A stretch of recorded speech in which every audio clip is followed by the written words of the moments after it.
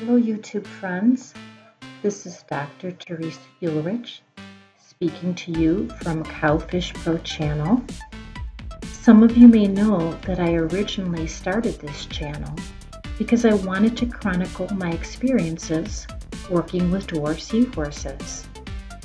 Well, eventually those experiences turned into my work with larger seahorses. I'm hoping that many of you have been enjoying my experiences and learning from them, and in particular, learning what not to do. In other words, I hope that you are learning from my mistakes as I continue to learn. One of the things that I've noticed since starting this channel is that the most popular videos I've made focus on sharing information, how to do something, or just general tips to save time or be more efficient or practical. If you are like me and you're watching this channel about seahorses because you love nature, you might be interested in hearing some more of my other tips and ideas related to other nature things, talking about nature at home, for example. In fact, I'm going to be expanding my channel content to be talking about other things, nature at home. My focus is still going to be on seahorses, but I'll also talk about a little bit of my passion for cowfish, where that nickname or username came from, why I use that for my channel, and my experiences working with cowfish over the years, and why I'm so proud of that name. In addition to talking about cowfish occasionally, I may talk about our 300-gallon aquarium, which currently houses goldfish. Although this will not be a focus, if something is interesting is going on with the goldfish, and because of course they're just so beautiful, I may provide a video or two on them as well.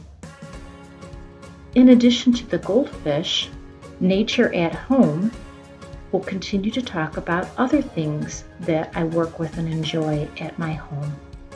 For example, here is a homemade pond that my husband put together, and you can see we do have fish in there.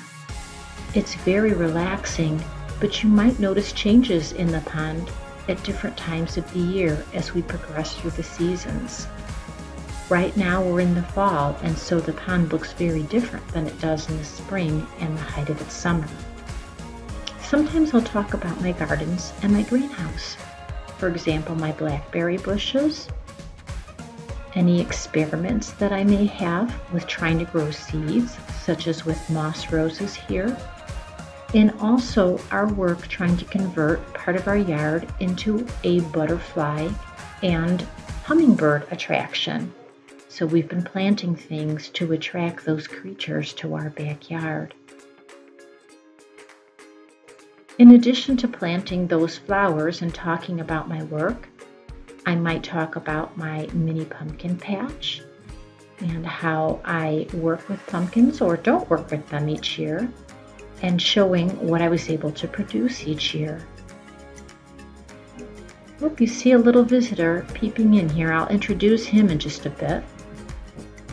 Here is a mini rose bush that I propagated from another, and we'll share some tips on how to do that eventually. And I thought it'd be nice to share an experience of our trip to Africa that we took in 2019, just for fun. And when he is up to it and showing antics, I'll even show my dog LJ. Thanks for joining me. If you enjoyed this video, please hit the like button. If you would like to be notified of future video releases, please subscribe to CowfishPro. Thank you, and I hope to see you next time.